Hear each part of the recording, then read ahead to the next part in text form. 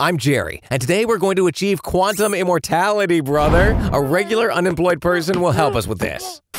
The many worlds interpretation states that the universe splits into many parallel worlds at a quantum event. And if the observer determines the superpositions while conscious, perhaps he chooses one of the branches in reality in which consciousness exists, brother.